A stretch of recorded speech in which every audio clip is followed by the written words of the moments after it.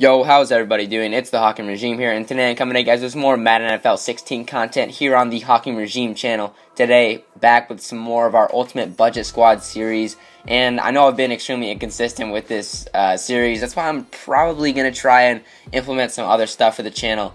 One big thing that has really been positive for me in the past is card reviews, so that's something that I'm probably going to look into doing. Unfortunately, I was so stupid for this. I ended up demoting myself for this whole series, so I had to really climb my way back up the strings, and right now I think I'm nearly at all Madden, but I've recorded all the videos. I just haven't obviously uploaded them to YouTube, so it was a long way back to all Madden first string, longer than I expected it to take. So, and I didn't think I would want to play on all Madden first string as quickly as I have, so that's a little bit of a problem. So you will see some top tier talent in some gameplay at some point. I just don't know when.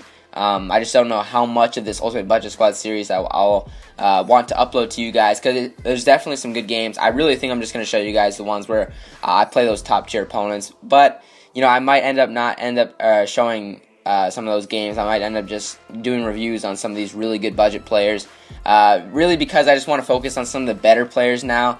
I'm not saying the Budget Squad series, or not saying I'm going to completely abandon budget players, because I think I'm going to start doing reviews on them, to be honest with you.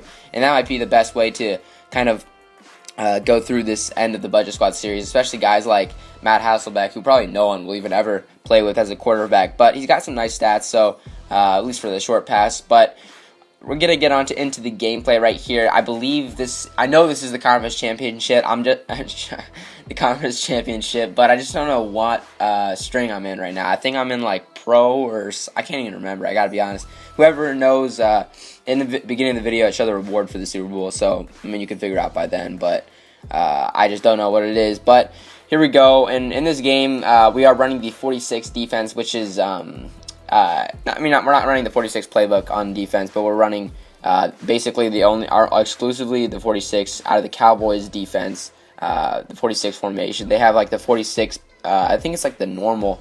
It might actually be just, I think it's just 46 actually, because there's like 3 different kinds. There's like bear, under, bear, and normal. Maybe it's bear. Maybe I'm running 46 bear actually, but offensively, we are running Minnesota, so you know, I try to keep things a little bit different than what everybody else does. Everybody else seems to run split close, 4 verticals, inside zone all day. Inside zone, really, it's hard to not run that though, because like there's really not a whole bunch of run plays in this game that work successfully. But pass plays, there's definitely a variety of them, and people tend to stick to split close and 4 verticals, which is interesting tendency. You know, you would think people would try to like make themselves appear different when they play the game, which is what I try to do, to be honest. Another reason why I made a budget squad, just to separate myself again from the group of normal people that would just have really stacked teams. But I know I guess that's just the way it is right there. I actually ended up cutting this whole clip because it was just a boring drive. He only got 3 out of it, so we get the ball back.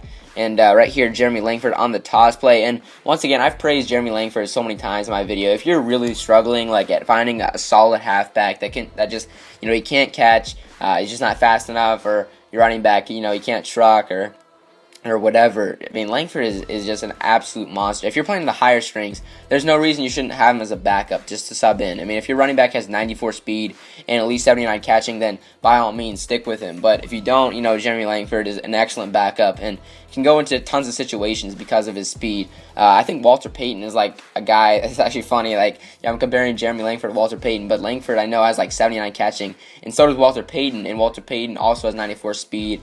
And like that's an enormous coin difference, like 150,000 coins more. So, I'm not saying he's a replacement for Walter Payton, but he's definitely a solid player, especially in the open field. He should get a pretty similar amount of separation from the defenders like Walter Payton does.